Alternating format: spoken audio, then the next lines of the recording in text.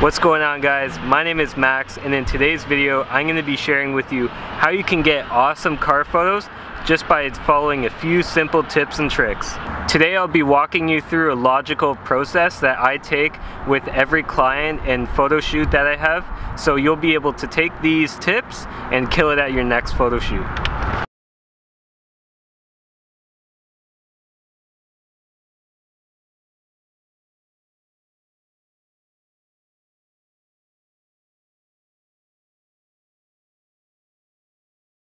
To start things off, a great idea to implement before your next photo shoot is to research the car that you'll be shooting.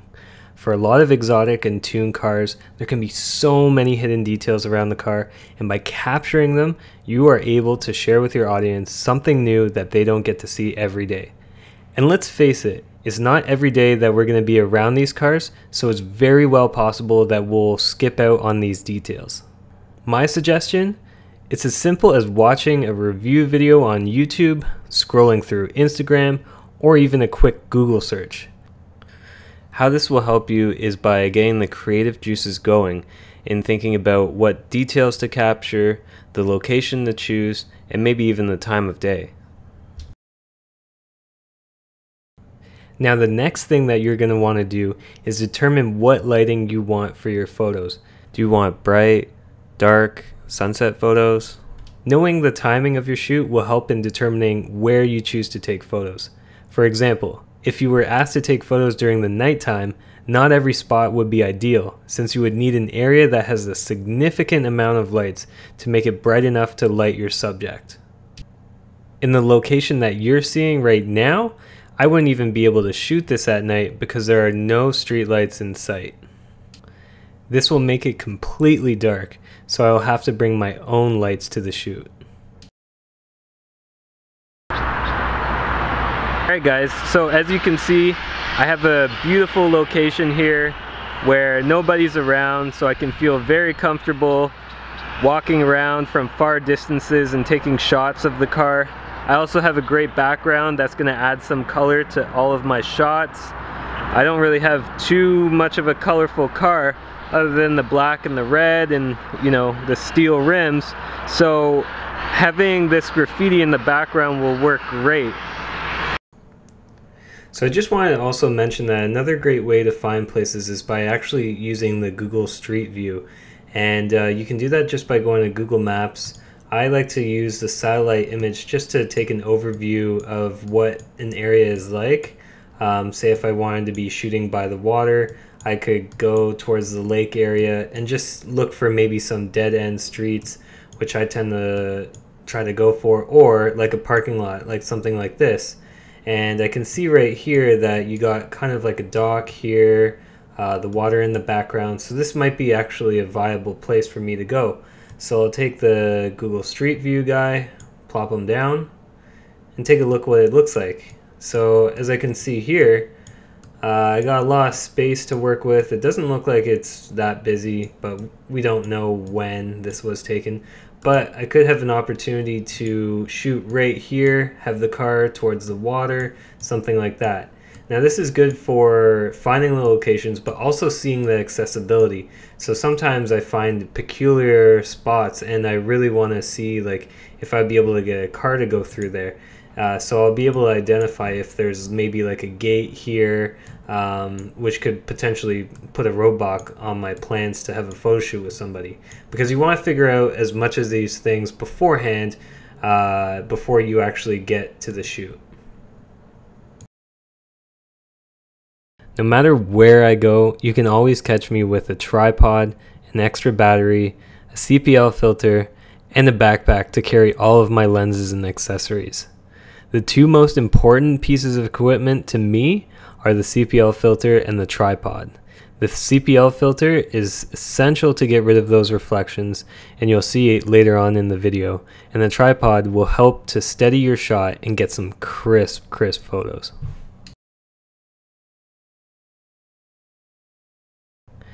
Now if you've taken the time to research the car that you'll be shooting, this research will come to help you in identifying the small unique details that will bring your photo set home. Some of the most common details to capture are the emblems, the headlights, and any sharp edges that the car has. Try taking these photos from different angles to get the best effect and also maximize the number of photos you're able to deliver.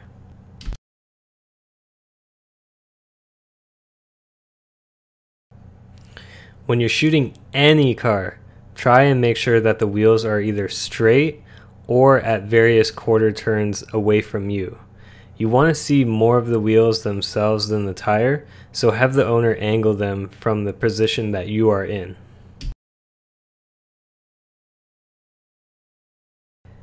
Now, a huge advantage that a DSLR camera will have over a smartphone over some of the obvious is that it has the ability to equip a CPL filter. A circular polarizing filter, or CPL, helps to reduce the reflections that the light tends to create on the body of the car, especially one with a glossy finish. It can cut through the reflections on the hood, windshields, pretty much anything. All you have to do is rotate the filter to your liking until most or all of the reflections are gone. You can even take this one step further by stacking the photos to get the most out of the filter. For the one I use, it's a cheap one from Amazon and it seems to do the job quite well. A huge benefit you have shooting at a discrete location is that it offers a lot of space, and this is where you'll be able to experiment taking photos at different angles, different heights, and even the distance away from the car. Now, when I'm on a photo shoot, I usually tend to shoot a lot in portrait mode because I know I'm going to be sharing a lot of them on Instagram. So my advice to you is to get comfortable with the car. Try shooting at various different heights, angles, and distances because it'll all vary depending on the lens that you're using and the location that you're shooting at. As a person with not the greatest eyesight, I tend to use the manual focus, live view mode, and the zoom to dial in the focus to the right area that I want and get the sharpest shots possible. This method is good for frames where the car is not moving, so I can set up on the tripod, but if your subject might be moving, I would suggest switching to autofocus and the viewfinder, as that'll be your best bet. I also enabled the grid in the live view mode, so this will help me to get the best composition for each of my photos.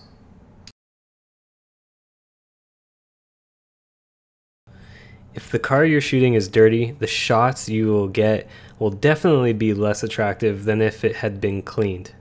I highly suggest asking the owner to go for a quick wash before showing up to get rid of any dust, dirt, or bugs that might be found on the car.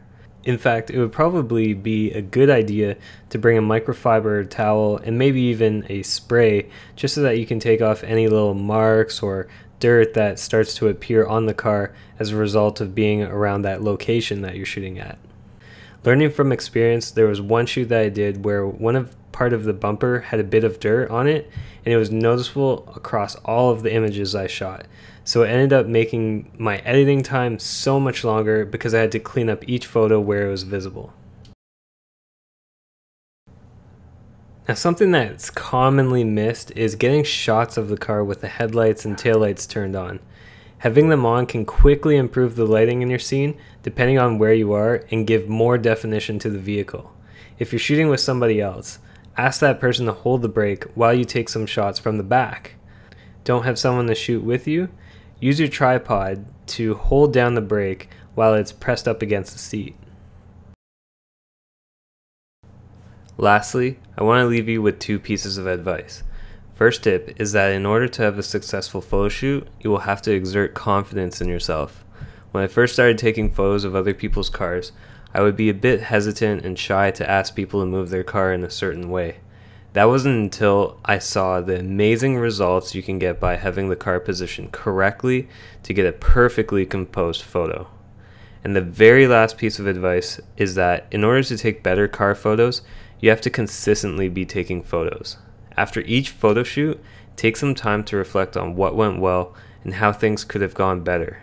Write that down somewhere that you can quickly reference and look through before your next photo shoot. Remember that it'll take a much longer time to get better car photos if you're shooting only once every couple weeks versus once every few days. Okay guys, that's going to wrap it up for this video on how to take some awesome car photos. I hope you were able to take away a few tips from this video and will be able to apply it into your next photo shoot. If you have any car photography related questions, go ahead and leave a comment below and I will answer all of them. If you want to see more photos and videos like this, hit that subscribe button. Thanks a lot guys, and I'll see you in my next video.